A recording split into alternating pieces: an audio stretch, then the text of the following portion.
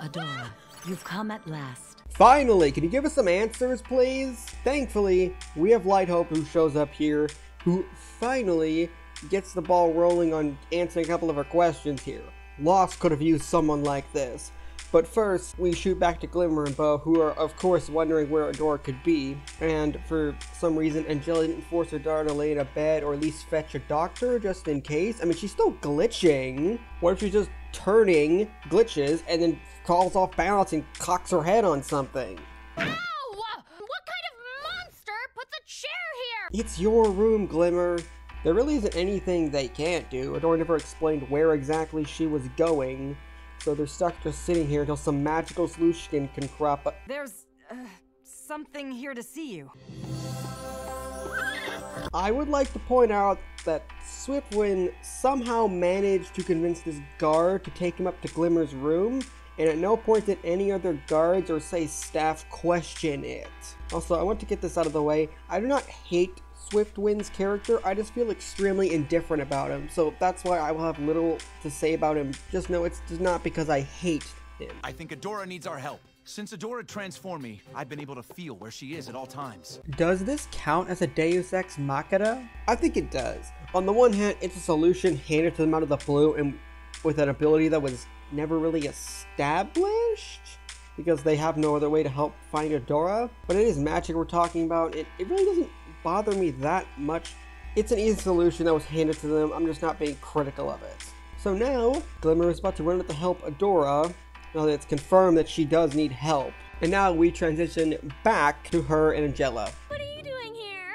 Coming to see why my guard was escorting a horse into your room. You seem to be the only one who wondered about that.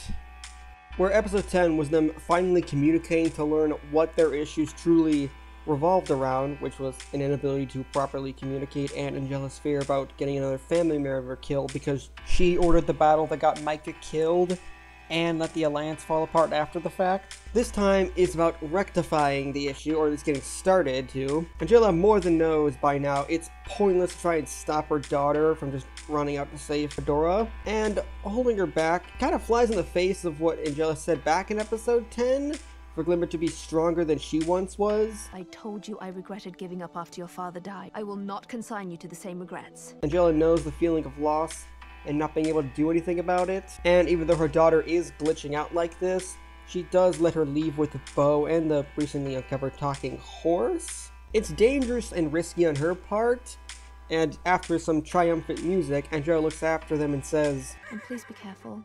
Here, I see this scene as her trying to loosen up and accept that this is what her daughter does, and holding her back is pointless. It's best to just let her go. Let her get out there. Let her do something. Glimmer has done a fine job as a commander for now, and letting her go out to gallivant in the woods looking for something is not something these two are unfamiliar with. It's a step, and one Angela is ready to take to try and get past her overriding fear of losing someone again. You got my note. The one you dropped on my head from the air vent? Entraptor will always be the most endearing character for me, right next to Scorpia, mostly because of how eccentric she is. Like, she could have just called out to catch her, but apparently she took the time to write a note, then just drop it from the vents. Then just went running around taking things from various rooms, grabbing stuff to analyze the data crystal. Where did all of this come from? Oh, here and there. Rooms. Yeah, Entraptor straight up just stole all this stuff. Glad you know the same as me. I say steal, but Entraptor herself doesn't seem to grasp that idea, and tosses that all out the moment she starts talking about the crystal. Now, I really like the next scene because we jump back and forth between Entraptor explaining the first ones and what they did to Etheria, and Light Hope doing much the same, but also with the addition of She-ra. I love how the writers managed to make this exchange work right without it just feeling like two different exposition dumps. We get the first ones being called explorers and their technology being interconnected throughout the planet in a balance with the runestones for each princesses, and they are important nodes in the network. Light Hope explains how the Horde's war threatens to destabilize things, and Entraptor goes off talking about how using a runestone can hack all these interconnected systems to empower one of them. And we learn that She-ra is a line of warriors who kind of just passes down this sword through person after person. And Light Hope explains that they're supposed to keep balance on Etheria. And I really like how they give you this information. Catra barely understanding anything and just egging Entrapta on to better explain it. In Adora, we finally getting her to ask some questions about She-ra coupled into it, while Adora remains true to her original goal, which is learning how to heal Glimmer. This back and forth between these two different scenes allows them to advance side by side when giving the audience information, to where it would have had characters repeating themselves, and one of these scenes would have ended up coming across as a mostly pointless exposition dump. Like the Black Garnet? Because we have the Black Garnet. And of course, Catra is all for the hacking the Black Garnet idea to make it more powerful, because it's an opportunity to assist in something impressive, and of course just mess with Shadow Weaver. Shadow Weaver won't like it.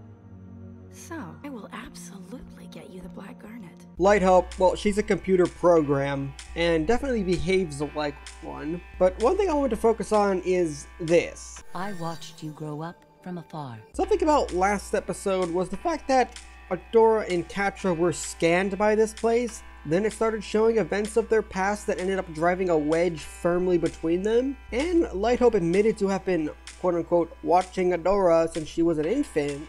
So here's a thought you might not have realized before.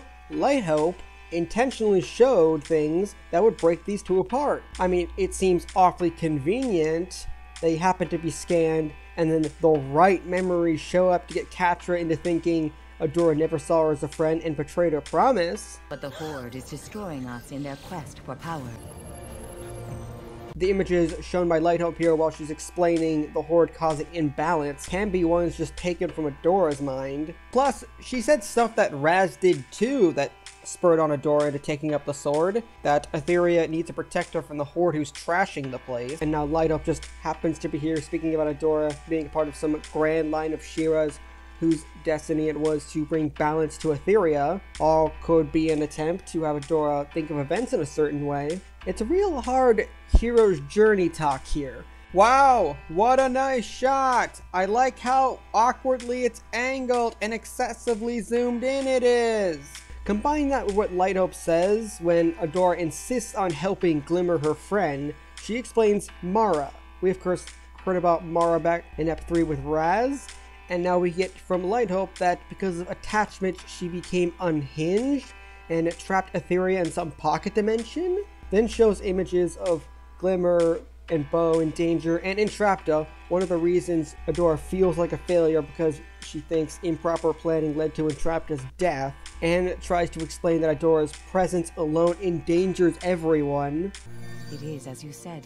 Your friends are endangered by your presence. But how would Light Hope know all of this if not for the fact that she scanned both she and Catra's mind? And I mean, she controls this whole place, which means those holograms in last episode wasn't just random, but purposefully made to drive Catra and her apart by Light Hope. Possibly as a way to make Adora emotionally vulnerable. Because she wants Adora to detach herself from Etheria and just stay at the Crystal Castle and do what Light Hope wants.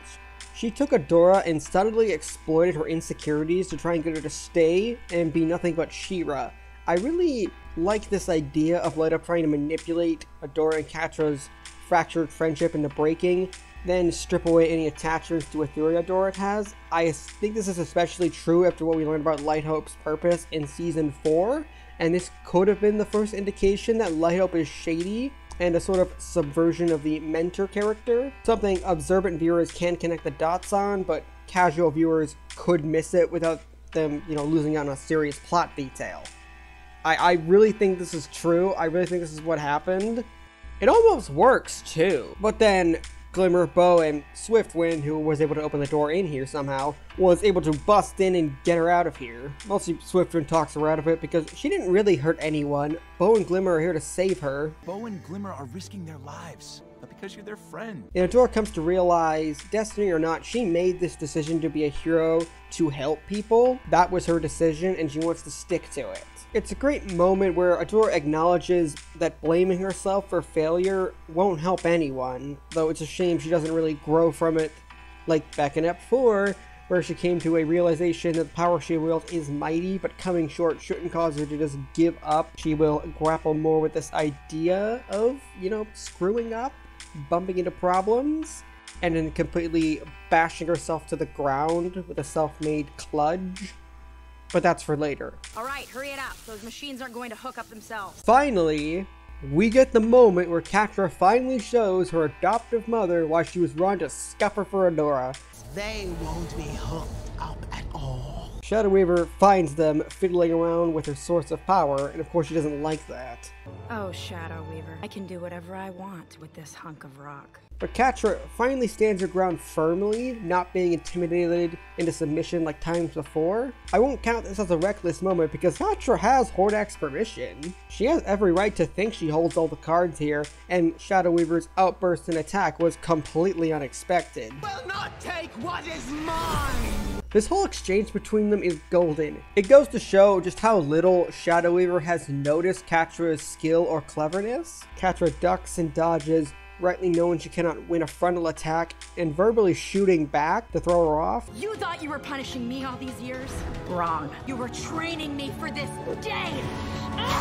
Catra has already perfectly identified that one weak spot in Shadow Weaver, likely long ago, and with one strike, takes her down for good. That was such a short exchange of blows, but it reaffirms that Catra was not some meek person like Shadow Weaver believed she was. Come back to me! Come back to me! I have to say, I really enjoyed watching Shadow Weaver just scramble on the floor like this. That smugness with Catra is so well deserved, I can almost forget Catra is still our antagonist. Shadow Weaver could have had two perfectly good wards, but I suspect her favoritism towards Adora only encouraged Catra's failing traits to get out, and it was her inability or unwillingness to see Catra's better sides that led to her ultimate downfall through just underestimating her. Is that ironic? The Black Garnet gets hacked, and Etheria loses that balance that was established to be very important, and suffers some kind of, I don't really know what to call this disaster, I'm not looking it up. But it's time for Catra to rise here, and while I don't fully enjoy her continued fall into a villain, it's so well written, I can't help but quietly root for Catra in the background. And I mean, that's how you know someone has written a really good villain for their story, when you start having this like, don't like relationship with them. That was episode 12 of Overanalyzing She-ra. If you like this video and want to see more, then hit that thumbs up and the subscribe button, then bells to get notifications about the next episode. I'll try to update this series every Thursday, so please share with other fans, and also check out my channel for my video essays, music analysis videos, and complex character series. You might find them enjoyable as well.